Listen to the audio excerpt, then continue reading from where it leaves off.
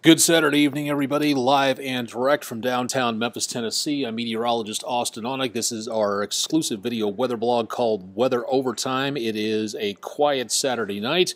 We may be seeing some more problems heading our way as we go into early next week.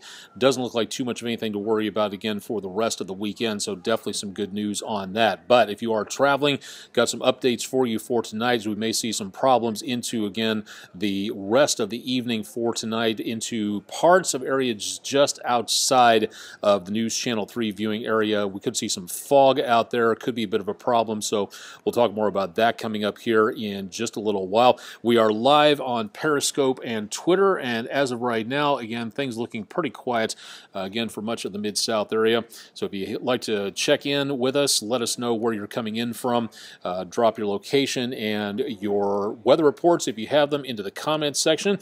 Also saying hello to all of our friends on Facebook for tonight who are just joining us. So we're live on Facebook, Periscope, and Twitter for this evening. We were just live on our News Channel 3 Facebook page just a little while ago. So things, again, decently quiet for the time being. Bryock 1 from in and around the area, maybe, not too sure. Thanks for joining us on Periscope for tonight, and everybody who's joining us in and around the area on Facebook. If you're on Periscope and Twitter, check out the lower left-hand corner of your screen, and you should be able to see my iPad showing a picture of the News Channel 3 studios, so a good opportunity to see a little bit more about what's going on there.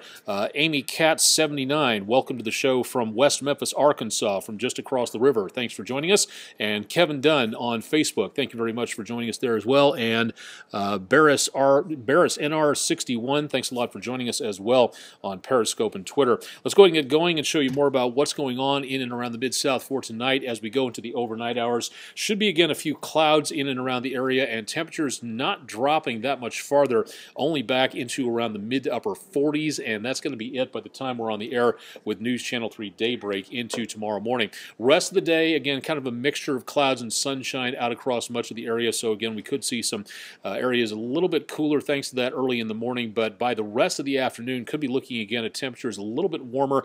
Matter of fact, even pushing about 70 degrees or so. Snow on the plateau as we go into around the rest of the week. Not too sure about that. Let me get back to you on that from around the Cookeville area, if I'm not mistaken. So we'll talk more about that in just a little while. Very much on the mild side as we get into tomorrow. Temperatures, again, well above normal, back into the upper 60s. It's around about the lower 70s or so. And round about sunset, dinner time tomorrow, we could be looking again at some fairly warm conditions out there, but we're still not seeing anything in the chance of rainfall as we go through Sunday. So if you have outdoor plans for tomorrow, that looks okay. We'll talk more about the detailed forecast here in just a little bit. Right now, traffic across the Mid-South, no problems being seen. Poplar Park and the Quince Avenue overpass back there behind my head, showing again traffic light and moving along pretty nicely at this time.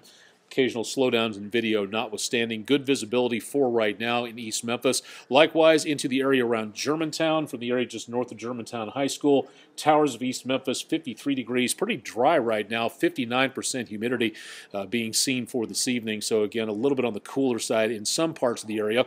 Excuse me. Need some more coffee. Looking into areas around I-40 and Winton Road back towards Sycamore View. See traffic on both directions on the flyover moving along pretty nicely, and traffic decently heavy for a Saturday night, but no slowdowns being reported at this time. And from downtown Memphis, our Cotton Exchange camera looking good as Big River Crossing is lit up and animated for tonight in celebration of the great season that the University of Memphis Tigers had. Unfortunately, it came to an end today down in around Florida. Glenn Carver and Mike Sadie will both, our dynamic duo of the sports teams here, will have updates on that coming up tonight on News Channel 3 at 10, so stay tuned for more on that. Scout in Mom on Periscope, thank you very much for joining us for this evening. If you've got questions about the forecast, let's see them. Drop them into the comments section. If you have any questions about what's going on here in and around the Mid-South, we'll do our best to focus on those, but anything outside the area we'll get to as much as we possibly can, so stay tuned. We'll keep you updated on that coming up in just a little bit. As of right now, again, decently dry and quiet. Storm Tracker 3S radar is not showing anything in the way of precipitation. We've still got very dry air across much of the Mid-South. A few scattered showers over portions of New England, southeastern Canada at this time, and just off the East Coast and down into around Florida, Gulf Coast picking up a little bit of moisture. Some of that moisture is coming in from off an atmospheric river. It's a directed flow of moisture right over Baja and into northern Mexico. A lot of clouds coming through here and some more rainfall starting to develop. Not the system we're expecting. We have a larger atmospheric river from around Hawaii all the way back to the west coast states, and that has again been giving some showers and some snow showers up into portions of the northwestern United States. So if you're traveling anywhere between, say, Seattle to San Francisco, you may see some slowdowns out there on travel. Not doing too bad out that direction, so good news at this time. Mark Lewis Levine, hope I'm saying that right if my bifocals aren't lying to me. Welcome to the show on Facebook. Now, if you take a look even farther, we've got, again, a giant wave of energy about ready to cross the country, and that's going to be heading right back our direction in the course of the next couple of days. So we will be seeing, again, that next storm system on its way. Not quite here yet, but it is getting organized, and once it crosses the country, it's going to be heading more for the Mid-South as we get into around Monday and Tuesday. We'll talk about that in just a little bit as well. Now, as of right now, Gloria Davis, Holly Springs, Mississippi, welcome to the show. Thanks for joining us on Facebook. Just outside the viewing area, east of Oxford and just to the south of Corinth. So Tupelo, Columbus, Tuscaloosa. Dense fog could be a possibility into tomorrow morning. So please keep that in mind if you're traveling. Again, this is just outside the News Channel 3 counties. So why are we telling you about this? Because we are the station that is on your side, and we want to make certain you are aware of what's going on with travel out there. Fog forecast into tomorrow morning. Much of the area should not see a problem in the Mid-South, but take a look at what's going on down and around Tupelo. About a tenth of a mile expected around about the time we're on the air with News Channel 3 Daybreak into tomorrow. So if you are traveling, that could be something to watch out for, so please keep it tuned to News Channel 3. I'll have an update coming up on Daybreak and a look at the fog tomorrow morning as well. Temperatures, live, real-time, updated weather information. You can get these on your computer by going to WREG.com/weather. Mid to upper 40s to lower 50s, some of the warmest numbers out across the Mid-South are back into the upper 50s to lower 60s, so a decently mild evening across the Mid-South. Dry and no problem seen again with anything going on with any major storms just yet, but as we go into next week, again, that could be something we're going to be needing to take a look at. All right, let's run the numbers and show you what's going on into tomorrow early afternoon. Some temperatures with those southeasterly winds coming up will be keeping the temperatures up into the mid to upper 60s to around about the lower 70s, with clouds kind of coming and going. They'll be there and then they won't. They'll come back again. That's the way it'll operate through the day tomorrow. Now, getting into very early Monday morning, there will be chances of rainfall. I'm not enthusiastic about these at this point in time because, and I'll show you why coming up here in just a little bit, chances of rain will be best as we go past dinner time on Monday and right on into early Tuesday. Now, winds coming up. Notice those moving lines on screen going up out of the north and coming up from out of the south. Sturm Uberbringer, welcome to the show on Periscope. Thanks for joining us for this evening. Right now, the best possibility of rain is going to be around dinner time and afterwards on Monday evening, and that's where we're seeing again the potential for some problems coming on through the area. Ricky Kitty, fog tomorrow at this point in time. Don't think it's going to be that heavy, and again, it's mainly going to be for northeast Arkansas, northeast Mississippi. We'll keep our eyes on that for you, so stay tuned there. Now, watch what goes on. Again, these lines here, the moving lines showing the winds out of the south. Watch what happens as we go toward midnight on Tuesday morning, and just afterwards, it's going to be a very sharp difference in what we see with the winds right about daybreak Tuesday morning. Winds ahead of this front out of the south, winds behind this front coming in from out of the north. And this is going to be a very big, sharp difference out of this. So within the course of a couple of hours of this thing moving on through, winds ahead of this will be in the lower 60s. Behind this, we could make the lower 60s according to this computer model run, but I think it's going to be a little cooler thanks to the rainfall.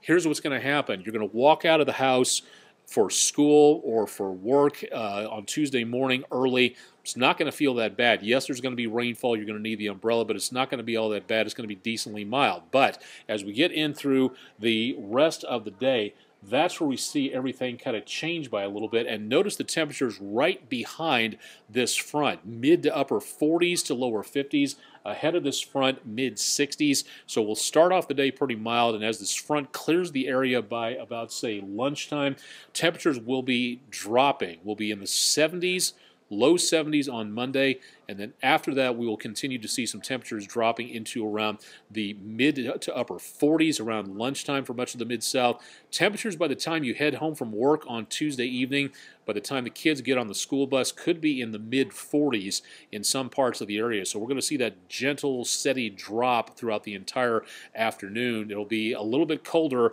starting off in the morning, but it'll be a lot cooler by the time you get home. So take the jacket or the umbrella with you, just to be on the safe side. Now, looking at dew point, the amount of moisture in the atmosphere, the air between me and the camera and all over you and everything we breathe in, all these molecules of air have moisture embedded in them. They're all over the place in between those molecules of air. The amount of humidity out there depends on how much of that atmosphere, the air, contains all that moisture. When it's really hot and humid, when it's, again, really on the humid side, we'll see the green pick up. Right now, we're looking at some very dry conditions into the next couple of days, right on in through about Monday morning. Now, as we go into Tuesday, notice again the colors shift, and we start to see the rainfall potential rise late Monday evening, but any chances of showers early during the day, I don't think we're going to have to worry about too much. Maybe a raindrop or two, but so far it looks like it's going to be very dry out there until the warm, moist air comes in. We're not going to see that much in the way of showers from what it looks like into the area. Karen Cordon Pounds, welcome to the show. Thanks for stopping on by. What does it look like for severe weather? Deb Princess 45, welcome to the show on Periscope. Thank you very much for joining us for this evening. For severe weather purposes for tomorrow, not seeing anything, again, too dry, not getting too much of anything else going on for that.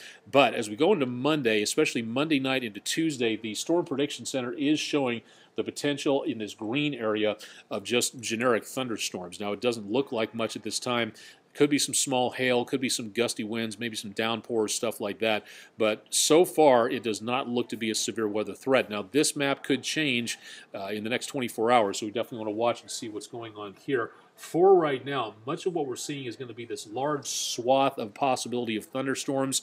It's going to start off here during the early part of the day and then move our direction toward around the evening hours. So from, say, Minneapolis down to the Metroplex, we could see a lot of showers and thunderstorms here late Monday morning into early afternoon, and then moving into the Mid-South as we go into Tuesday evening. But so far, we're not seeing anything here. There's no forecast for severe weather. This is just generic potential for thunderstorms, and that is going to be so far about it. But again, that could change as we get into the next couple of days, so definitely want to keep an eye on that. Keep it tuned right here, and again, we'll keep you updated on this, and if there's any severe weather coming our way, we will definitely let you know about that. All right, running the numbers into the next couple of days, lower 70s for Sunday. Chances of showers and thunderstorms begin on Monday with, again, that very warm air mass staying in place. And then temperatures, again, hit the lower 50s. Computers are saying 60s. I'm going a little lower than that because the air is going to be cooled off with that rainfall. But we'll start off in the mid-50s, lower 50s early on Tuesday, and then drop throughout the rest of the day. Clearing dry air comes on through. So by the time we get into around Wednesday morning, temperatures will be chilly, but we have no chance of any snow out there, because the dry air is going to chase all that moisture out of here, and we're not going to be seeing much of anything else going on. So dry, chilly throughout the rest of next week.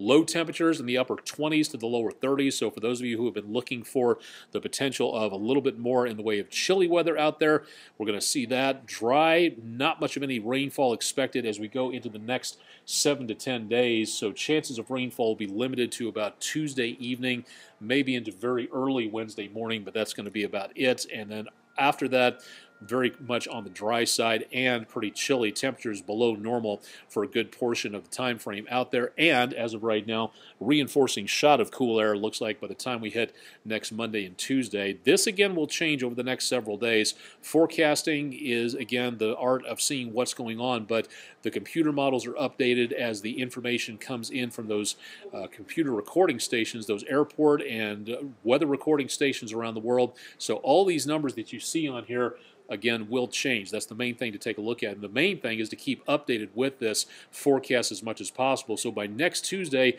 this is not going to be the expected temperature.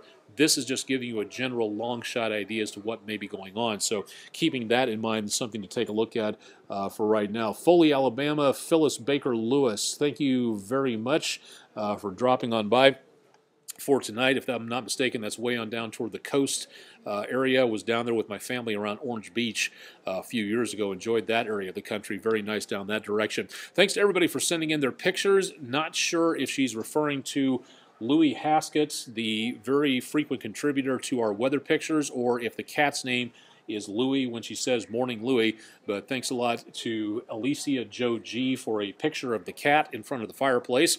Definitely a great opportunity to see that. This is really cool. If you haven't seen this before, right there, that rainbow color is facing away from the sun, which is down here out of the picture. A nice capture from C57 Sandy on Twitter of what she calls an upside-down rainbow. That's not quite the case. This is made by ice crystals, and this is a pretty rare capture. You don't often see something like this. If you saw it in the other direction, it'd be part of an arc or what's called a halo or a glory. It's an atmospheric optic effect. In this case, it's facing the other direction, away from the sun. It's called a circumzenithal arc. If you've never seen one of these before, you really got to be looking for them. They have to be under the exact right conditions to see this, but the light shines, again, on the opposite side. You can see the red down here and the blue up here showing the light shining this direction. So if you'd like to see more about this or see this picture, check out my Facebook page for more. And a cloudy start to Friday morning. Thank you very much to Mr. Louis Haskett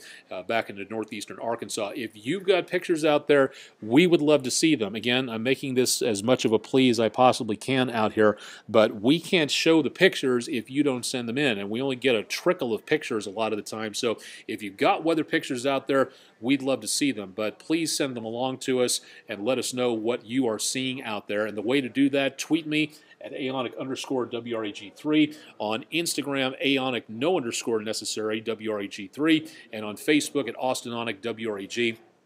Again, would love to have you along for the ride when it comes to pictures across the Mid-South, so please let us know what you'd like to see out there, and we pass them along on netcasts like this and also on News Channel 3, Daybreak, 10 o'clock, whenever we can feature them, we have the opportunity to do so. If you can't catch our forecast online or watch us on air, dial us up on the radio, Country 92.5 or Oldies 102.3 on the East Arkansas Broadcast Network stations. And, of course, we'll have more coming up on your forecast throughout the rest of the weekend on News Channel 3 at 10. Kristen Holloway has an update on the newscast.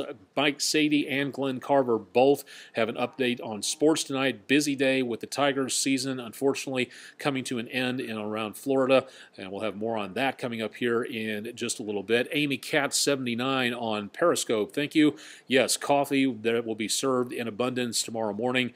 Nina Harrelson and myself will be quaffing quite a lot of that into tomorrow. And join us, please, for News Channel 3 Daybreak Sunday starting off at 6 a.m. We'll get you updated on the fog and the update on severe weather and all of that as well. Thanks to everybody for joining us on Weather Overtime. And don't forget, we've got more information coming up on your forecast and all the day's news coming up tonight on News Channel 3 at 10. Thanks for joining us for tonight's episode of Weather Overtime.